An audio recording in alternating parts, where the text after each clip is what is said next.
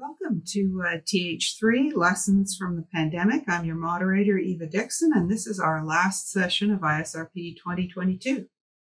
We're very happy that you've joined us for this session, and just a few procedural reminders. Of course, as always, this session is being recorded as part of the on-demand conference package.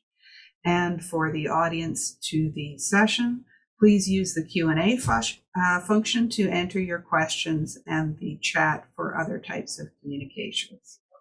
And finally, in terms of how the session will run, we have two presentations, and then we have a break and followed by 5 more presentations before the session is over.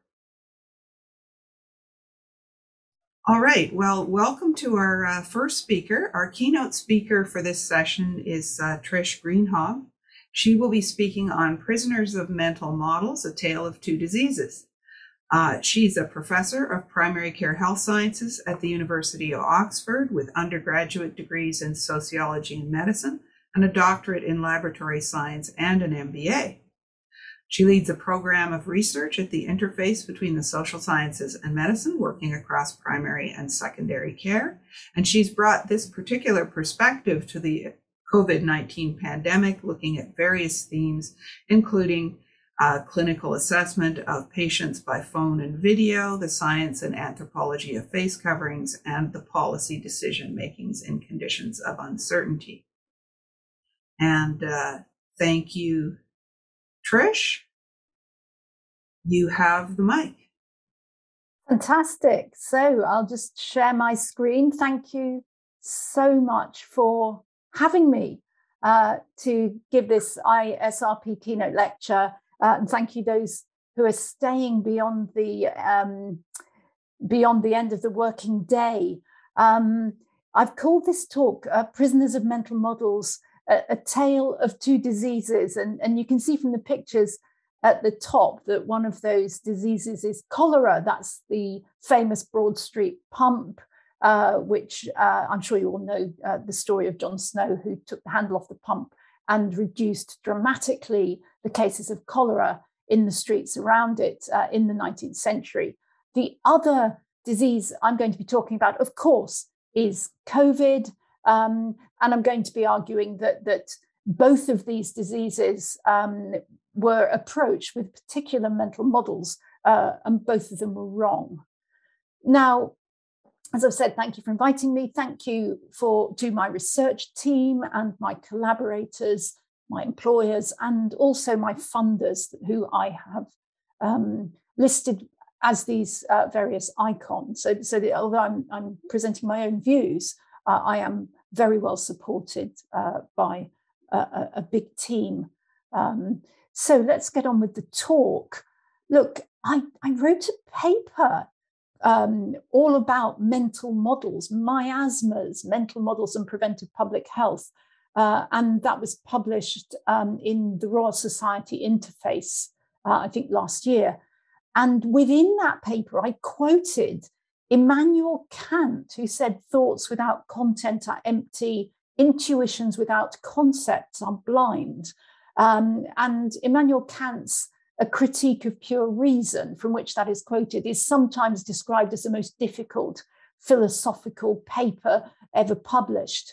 So if you can't get your head around it, don't worry, because Sean Carroll put the same sentiments into much clearer language very recently, just a few years ago, in a book that he wrote called The Big Picture. And he said, theory without data is blind, data without theory is lame. But what's theory? Well, theory is mental models. We approach the world with a mental model of how we think it works. And when that mental model is a reasonable reflection of how the world works, we do better science than if our mental model is flawed. Here's another one of my heroes, Sir Peter Medawar, Nobel Prize-winning immunologist. He said in a lovely paper called Induction and Intuition in Scientific Thought, he said, scientists need to do more than browse over the field of nature like cows at pasture, because scientific reasoning is not merely the apprehension of facts, but an exploratory dialogue that can always be resolved into two voices, imaginative and critical. The initiative for scientific action, said Medawar, comes not from the apprehension of facts, but from an imaginative preconception of what might be true. And he also said, I've written it out here, he also said a wonderful quote about scientific hypotheses. He said, it can certainly be true about every hypothesis that it could possibly be true. And it's that possibility of truth that distinguishes the scientific imagination from the purely fanciful or fictional. So when we think of science, we really often think of the facts being out there, and off we go as scientists to collect them, and then really the data speak for themselves. And what Medawar is saying is, well, no, they don't, because there's this component of science, which is the imaginative element. He sometimes called that the female side and the fact-finding the male side, but let's go swiftly on before we get into a battle of the sexes. So this is what I want to say to you in a nutshell. We don't approach any scientific problem theory blind. Whether we're conscious of it or not, we begin with an assumed, fairly broad brush theory, and we tend to frame problems in a way that aligns more or less with that theory, and which really seeks to refine that theory. I know Karl Popper said it was all about falsification, but actually, people who studied scientists will often say, well, you don't mind falsifying little bits around the edge, but really what you're trying to do is affirm the mental model of reality that you've got. Even when we appear to be being dispassionate, we drive our train along rails that were laid by previous scientists. And it was actually Wittgenstein, the philosopher Wittgenstein, who talked about the railway tracks of science. And it's so much more difficult presenting a scientific hypothesis, which isn't the same gauge as the prevailing railway, if you like. So those who challenge this normal science, as Thomas Kuhn put it, don't get an easy ride. And that's what I want to show you with two examples. So let's go straight back to the 19th century, the mid-1800s. John Snow, the Broad Street pump, of course, in Soho, where at the time it was pretty downtrodden and there were an awful lot of people dying of cholera. John Snow was, as I'm sure you know, a public health doctor. Now, before that particular cholera outbreak, Edwin Chadwick, who was, I think, a public health person, certainly he was a sort of social reformer and general kind of knower of things, he had developed a theory called the miasma theory of cholera. He said it was spread by foul air. So miasma means the smell of sewage, smell of horrible stuff. And as far as Edwin Chadwick was concerned, whenever there was the smell of sewage, people got cholera. Therefore, it was the smell of sewage that caused the cholera. And you can already see the slight flaw in the logic there. But that was the prevailing theory at the time. Now, of course, because they were scientific, they were just as scientific as we are, the science hadn't progressed quite as far. The kind of data they collected in the mid-1800s to inform the science of cholera spread included these: the weather conditions, the temperature of the air, the humidity of the air, I suppose that is partly weather conditions, whether the air smelt foul, so people go around sniffing the air and writing down what it smelt like, elevation of the land, because miasma was believed to stay very low to the ground. So, of course, if that's the belief, you'll think it's very important to measure how high up the houses were. Whether the houses looked and smelt clean, and also whether containers used for water were clean. So all those things were measured. There was a lot of things that wasn't measured, like where people got their water from, for example. Now, John Snow, having observed deaths in his locality, and also a colleague of his, Henry Whitehead, wanted to add another question to the weekly statistical returns. which was which pump did people get their water from? And they asked that question. And once they'd got data on that, it didn't take them very long. It took them less than a year to confirm their preliminary hypothesis that it did seem to be something to do with the source of the water. They removed the pump handle and the outbreak very quickly came under control. Well, that's all very well. That was happening in 1854. But in 1855, look what happened. The National Board of Health report on the Soho cholera epidemic. So this is a year later, a bit like the public inquiry we're about to have on COVID. And this is what it said. It has been suggested by Dr. Snow that the real cause of the epidemic lay in the general use of one particular well situated at Broad Street. And having, it was imagined, its waters contaminated with the rice water evacuations of cholera patients. After careful inquiry, we see no reason to adopt this belief. We do not find it established that the water was contaminated in the manner alleged, perhaps because they weren't looking for it, nor is there before us any sufficient evidence to show whether inhabitants of the district drinking from that well suffered in proportion more than other inhabitants of the district who drank from other sources. So let me just highlight, after careful inquiry, what careful inquiry was that? You can see that the claim to the moral high ground here, that we've really done a very rigorous study, very robust. We see no reason to adopt this belief. We do not find it established, no evidence to support this. Now, I want you to remember the tone and the terminology used by this board, even though John Snow had successfully got on top of the cholera epidemic, or at least outbreak in Soho. Furthermore, in 1855, the Lancet, the editor of the Lancet, Thomas Whately, decided he was going to be critical of Dr. Snow. He said, in riding his hobby horse very hard, Dr. Snow has fallen down through a gully hole and has never since been able to get out again. So what they're doing is they're accusing John Snow of being trapped in an incorrect mental model, whereas actually the people who were trapped in the incorrect mental model were the people who were following Chadwick's model. John Snow died in 1858. The miasma theory of cholera persisted and continued to influence policy until a much worse outbreak of cholera in 1866, so 12, 13 years after the outbreak that John Snow had successfully dealt with. And in that, 93% of all victims were customers of a particular water company. No big bang happened. Nobody wrote a piece in the Lancet apologizing for what, actually they did 150 years later, but that's another story. But at the time, they just quietly faded it out and quietly reintroduced it because no one wanted to admit that they'd been wrong all along. And then we got the waterborne theory of cholera, which we all know. Now let's move to SARS-CoV-2.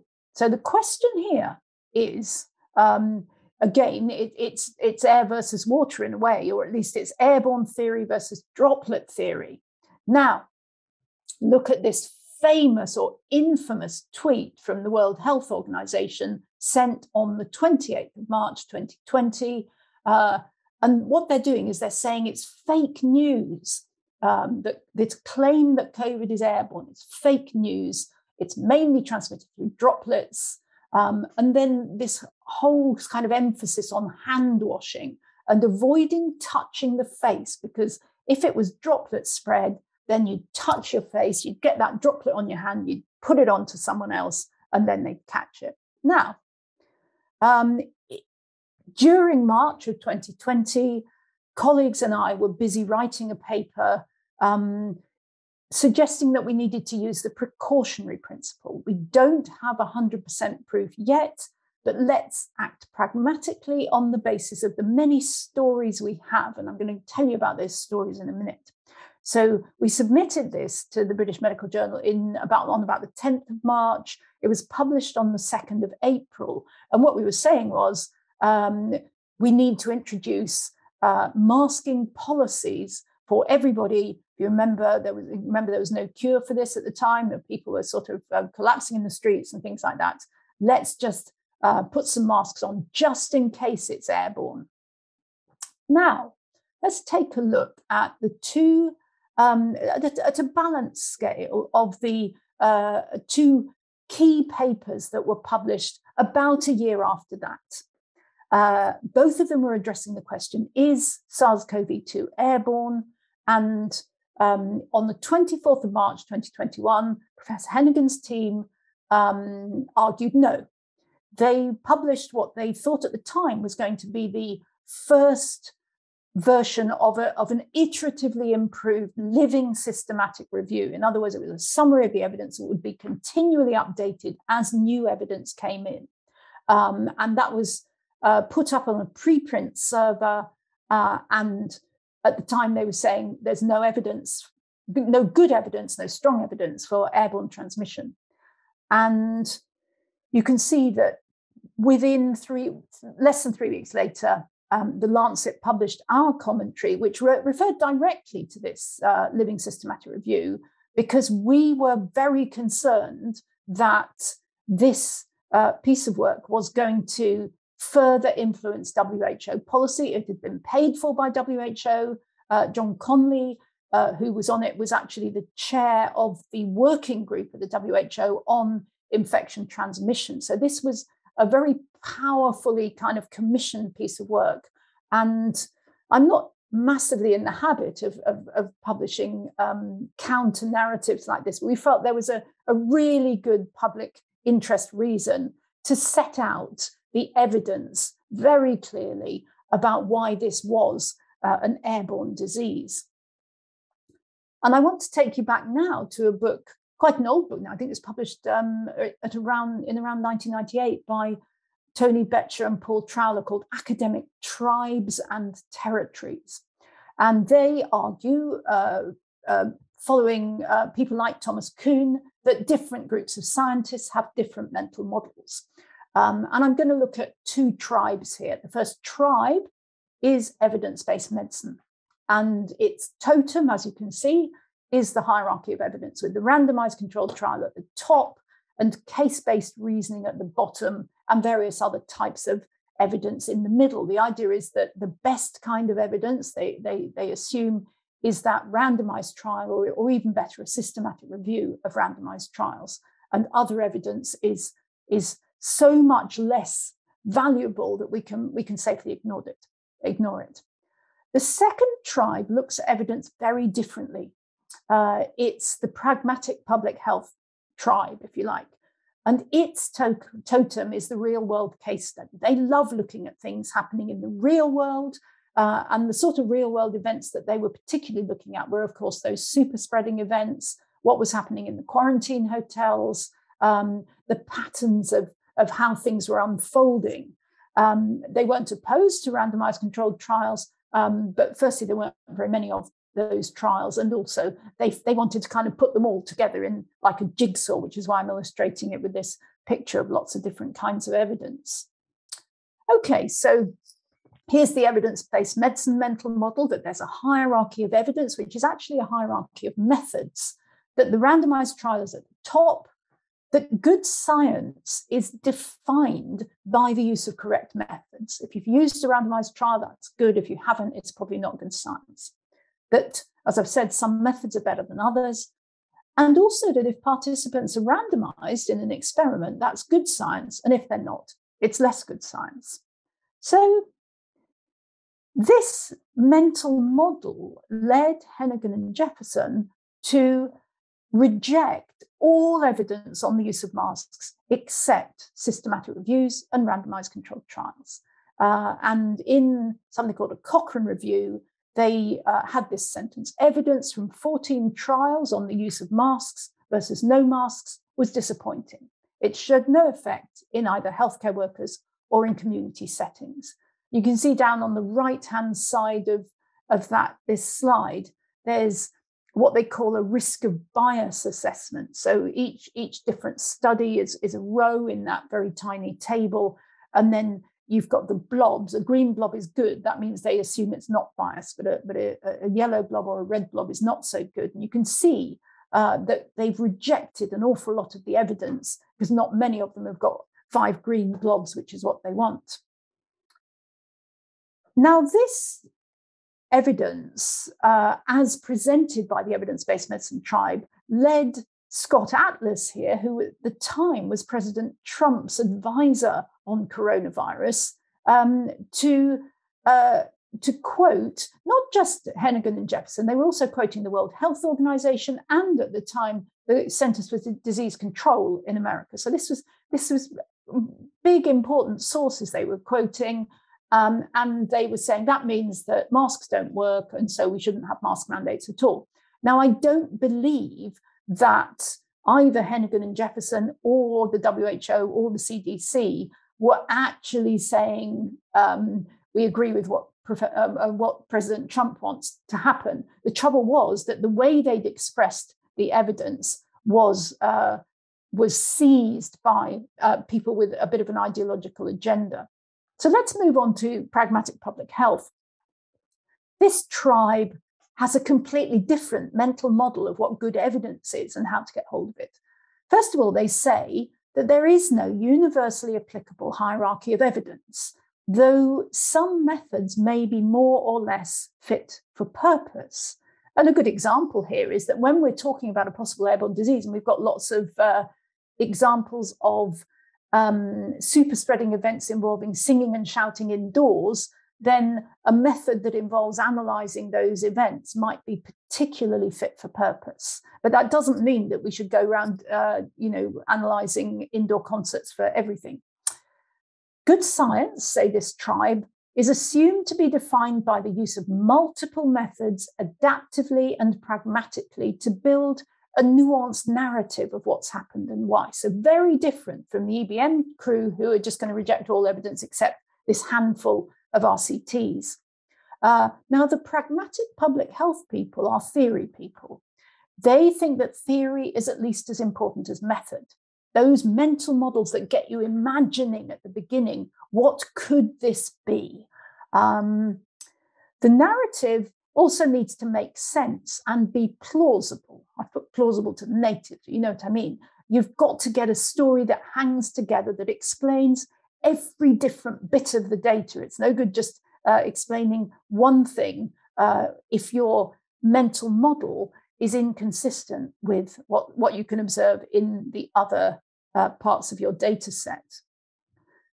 Now, here's some examples of evidence which the EBM tribe felt were not relevant. The sneeze videos, and you can see this is published in the New England Journal of Medicine, so this is pretty kind of mainstream stuff. But filming someone sneezing, it's not a randomized trial. Is it an experiment? Not really. It doesn't really look very rigorous and robust. And you remember I drew your attention to the language of rigor and robustness and careful checking. And this just didn't really cut the mustard for the EBM people. But for the pragmatic public health people, they were very interested in how far sneezes travel and how far both the droplets and the air in a cough or a sneeze might travel.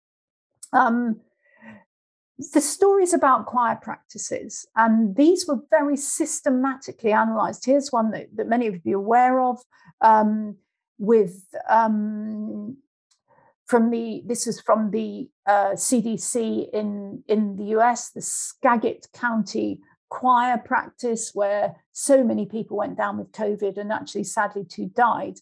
Very meticulously analysed, asking people, did they eat the sandwiches? Which lavatory did they use, etc., etc. Here's another piece of evidence that was ignored by the EBM tribe, the other countries. And you can see here a plot of the mortality from COVID kind of anchored against the number of days from the first case. So then if the first case is day 0, you can see that in the red line, countries that didn't introduce a mask mandate in the first 100 days had very high rates of deaths, whereas the orange line and the blue line were ones who had introduced a population mask mandate by the end of the month. The blue line is masked by 15 days. Now, all sorts of other things, confounding variables, were also happening in those countries, but this is pretty dramatic. On its own, it doesn't prove that masks work, and nobody in the public health tribe says that it does prove that. But it's just one important piece of the jigsaw, which, just because it doesn't prove everything on its own, doesn't mean you should ignore it. Here's another interesting piece of the jigsaw, the ferret studies. Now, what you've got here is ferrets I think it's in the bottom cage had COVID, and in the top cage initially didn't have COVID, but you can see this air duct with a lot of 90-degree bends because droplets don't go around corners. The only way that the virus could have got to the cage on top was through the air rather than by a droplet. And then the second ferret got COVID, and this was repeated lots of times.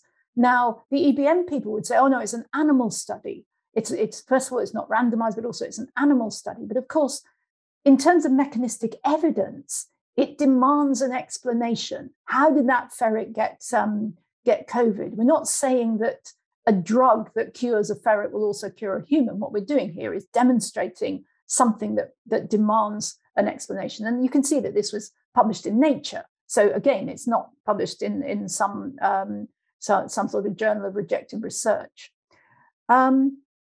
There were also some fantastic reviews here. One was published in the British Medical Journal about risk compensation, because one of the arguments from the evidence-based medicine people was, oh, if you're wearing a mask, you'll touch your face more, and you'll also take fewer other precautions. So you won't, for example, stay 2 meters distant. You won't wash your hands. But actually, Eleni Manzari's team showed that actually risk compensation doesn't occur. If you wear a mask, you're more likely to wash your hands, you're more likely to do the physical distancing. And then this second paper in JAMA showed that we actually touch our faces more when we're not wearing masks. But none of that was taken on board because they weren't randomized controlled trials. So let me summarize the two different perspectives on this. The EBM traditionalists are saying, no, it's not airborne because we haven't yet shown consistent direct isolation of viable virus from air samples, nor have we shown consistent and direct infection of humans from sharing air. The pragmatic public health people who were working with the aerosol scientists said, wait a minute, look at superspreader events, look at long-range transmission, for example, in quarantine hotels where people never actually met, but they had to share air in a corridor of a hotel, and you've got CCTV and genetic linkage to show that one had infected another. Asymptomatic transmission, people pass it on without coughing or sneezing, without producing any droplets. The fact that COVID was so much more transmissible indoors than outdoors, whereas if it was droplet transmitted, it shouldn't have made any difference. The ferret studies, some air sampling studies had produced viable virus, but just not all of them. And some of you might actually be people who do air sampling studies, you know how difficult they are. Identifying the virus from air filters, and also that hospital-acquired COVID was dramatically reduced by the wearing of high-quality FFP2 or N95 masks. So lots of evidence for this virus being airborne. Now look at the quote in this living systematic review, and it is almost identical in wording to the quote in that public health report that rejected the hypothesis of John Snow. What they said was the lack of recoverable viral culture samples of SARS-CoV-2 prevents firm conclusions to be drawn about airborne transmission. The current evidence is low quality, and there is an urgent need to standardize methods and improve reporting. So what they're doing here is basically saying that all those people who've been studying the transmission of SARS-CoV-2 are doing pretty low quality work. It's all a bit flaky, it's all a bit diverse, and we need to standardize everything according to our hierarchy of evidence. This piece came out, it didn't come out on the 7th of April 2020, it came out on the 7th of April 2022, of course, so just over a month ago. And Diani Lewis, who's a fantastic investigative journalist, said, look, early in the pandemic, that very first tweet I showed you, WHO stated SARS-CoV-2 was not transmitted through the air. That mistake has perpetuated. In July 2020, as set out here in her piece, 237 aerosol scientists offered help to the WHO, and they said at the time, nearly 2 years ago, there was overwhelming evidence for airborne transmission, but that offer was rejected. Dr. Conley, who was a co-author on the Hennigan Review, he was chair of the key WHO committee, which rejected the offer of help from airborne scientists. Now, I've talked to you in a fairly apolitical way about how people's mental models get them fixated on a particular causal explanation, and actually it blinds them to the wealth of evidence that's actually out there. In this paper, which I've published with some social scientists, Mustafa Özbilgin and Damian Contandriopoulos, we take a more political view. We take the view that mental models are not neutral, they are linked to what we call scientific capital, that is power, prestige, accolades, and influence. And that is why people who hold particular mental models defend them very fiercely, because they may lose their power, prestige, accolades, and influence, etc., if they start to back down from those models. And actually, this rather more critical social science perspective on mental models, if you're interested in this, explains why this is becoming so entrenched. Because actually there are still many public health organizations and groups around the world who are saying, well, there's not really enough evidence that this is an airborne disease. So thank you for your attention. And I believe we now have some time for questions.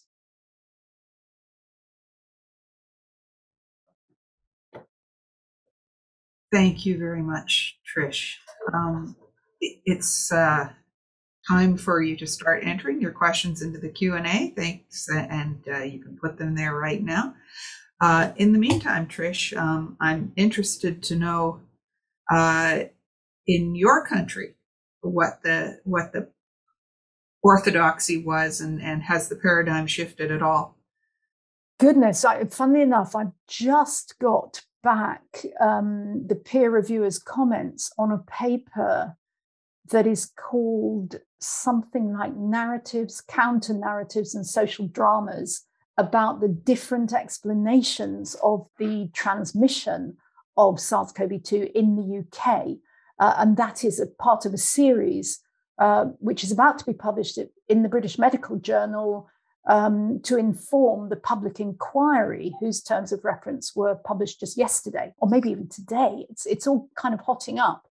Now, right at the beginning, the UK was without a doubt pushing a droplet infection mode of transmission. We were very into hand washing, sanitizing hands, scrubbing down chairs, obsession with fomites, but also Jenny Harries, who was a leading voice in Public Health England at the time, was arguing against the use of masks because she felt that touching the mask might then create a fomite. And actually, I'm going to quote Jeremy Howard, who used to say it's a piece of cloth, not a landmine. But certainly there was an awful lot of people saying the mask not just isn't effective, but could be actively dangerous.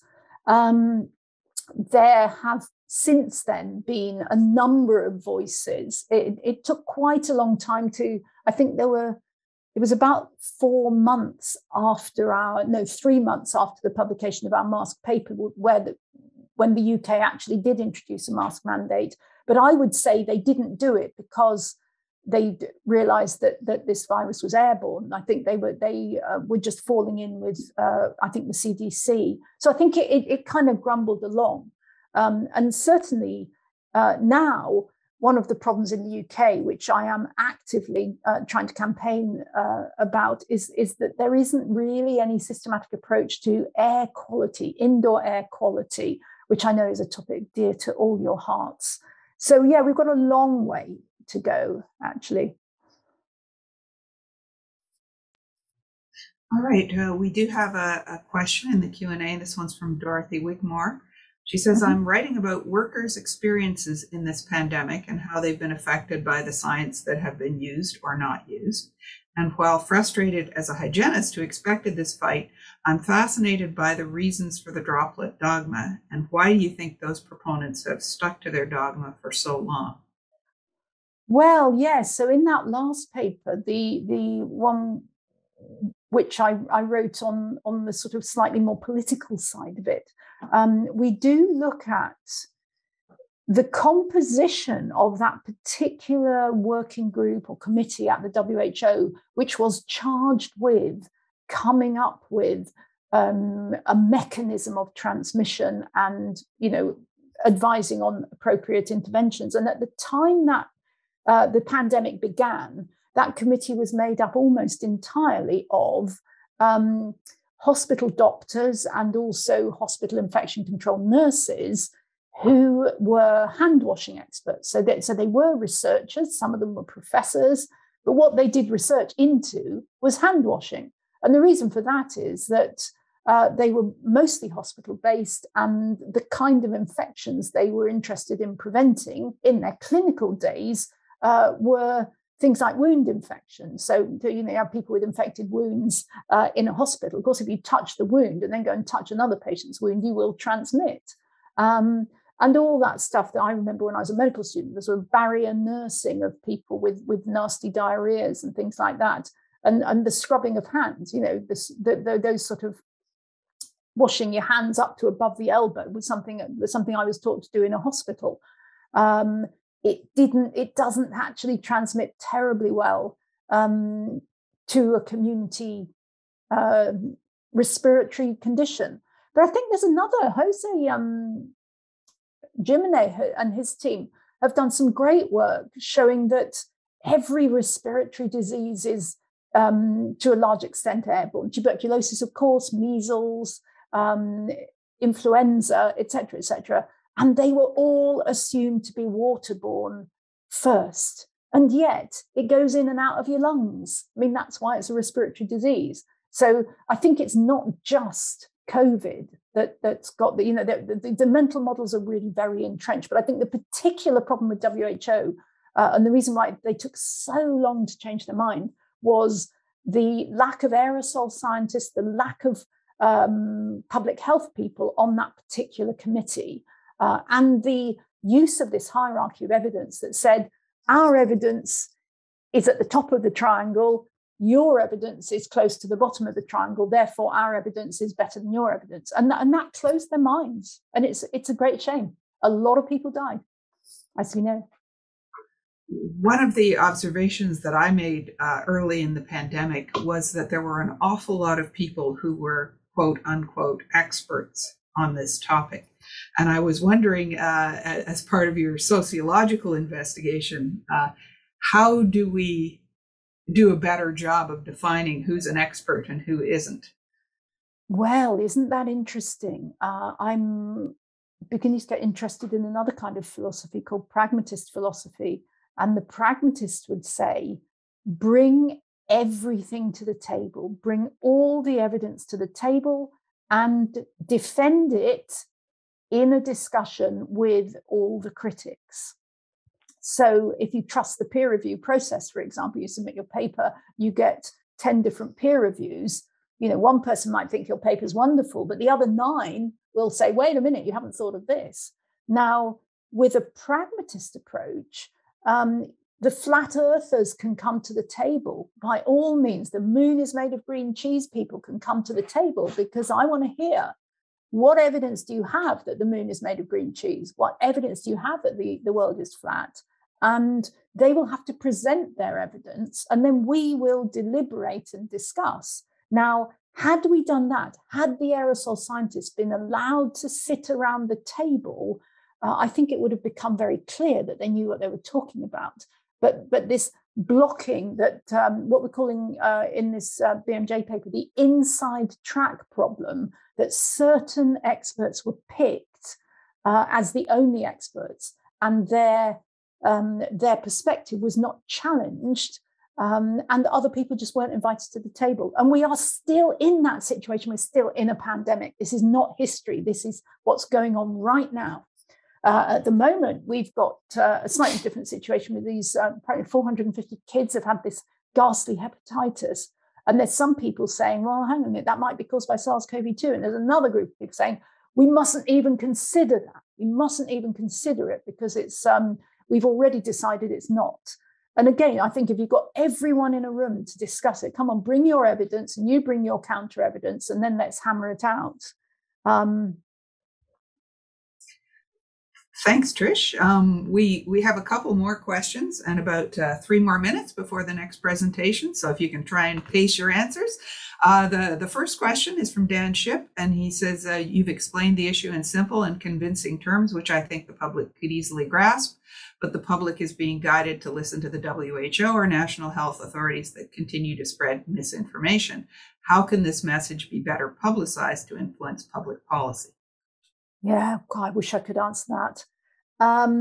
Yes, one of the things that I am troubled by is that whilst it is the committee chaired by John Conley that is absolutely entrenched about this being a predominantly droplet disease, except in what they call very specific circumstances where there's a lot of people packed in an indoor space, or what they call aerosol generating procedures, the Conley committee is totally convinced of that. The rest of the WHO have moved on. And in fact, they've got working groups on airborne transmission.